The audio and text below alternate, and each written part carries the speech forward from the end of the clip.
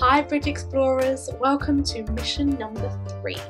For today's mission, you are going to interview someone to become the guardian of the bridge. The guardian of the bridge is basically like a superhero, someone who protects the bridge and helps people to cross it. I am interviewing my good friend Ellen.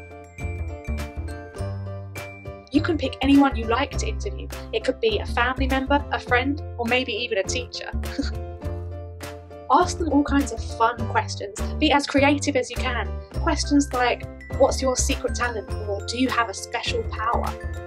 Keep watching to see how Ellen and I got on in our interviews. Hi Ellen! Why do you think you would make a good guardian of the bridge? Because I'm very friendly and like working with people, so I could help them easily across the bridge. What do you say is your special power? Night vision, so I can see really well in the dark. I would use my night vision to help people cross the bridge at night when it's really dark, so they can't see where they're going, but I can easily guide them to show them where they need to go. What would you say is your secret talent? Juggling.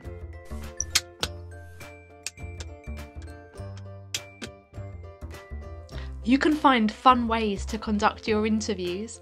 Ellen and I pretended that we were on a TV programme.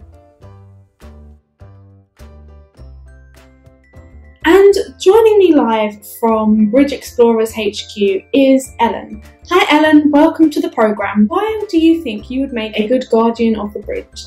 I see this as an essential role for ensuring that everybody is able to easily pass across the bridge and make their way on the rest of their journey as quickly and as easily as possible. And what the people would like to know is if you have any clear rules and regulations when it comes to crossing the bridge. Yes, there is just one golden rule, and that is no running on my bridge. Next to be interviewed is Ellen the footballer.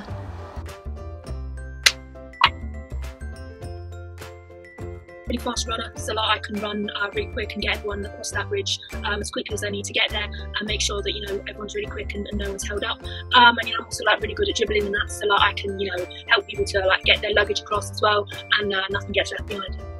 I'm also really good at dribbling and throwing stuff, so that I can do some football skills to sort of keep them keep the atmosphere light and kind of get the morale up, so everyone is really working together as a team and enjoys the experience of crossing the bridge. So, yeah. As you know, being a guardian of the bridge is such an important and crucial role, and it's kind of almost like being a superhero.